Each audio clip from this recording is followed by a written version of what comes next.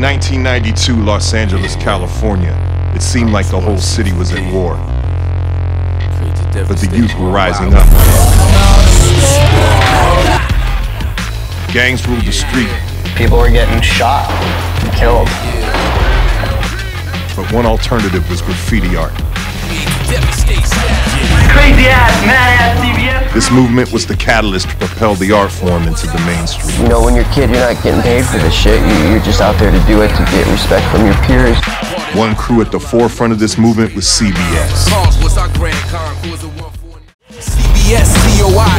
C.B.S. is a Hollywood-based graffiti crew. The letters stand for It Can't Be Stopped. C.B.S. is, to me, to everyone, is the holy grail of graffiti. Is this like C.B.S. or what, dude? C.B.S. Crossing freeways, risking our lives to hit those middle lanes, hitting highway overpasses, bombing trains. They were just constantly active. It was about our mindset in all of those capacities. I'll whoop your ass, I'll burn you on the wall, and I can out-rap you or out-DJ you on the spot. You know, we got Skate. The leader of our crew, and Skate was the truth. He was a real Hollywood vandal. Huge stories about Skate. I saw Skate fighting tonight, and I saw Skate, kicking it tonight. I saw Skate punking some cops tonight.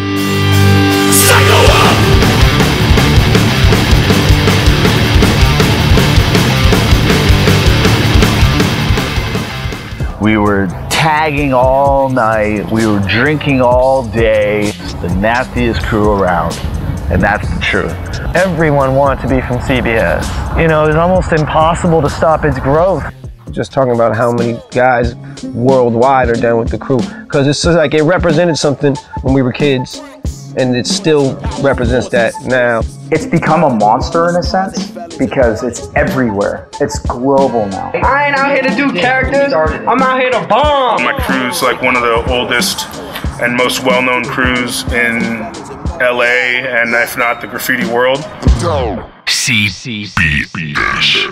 can't be stopped.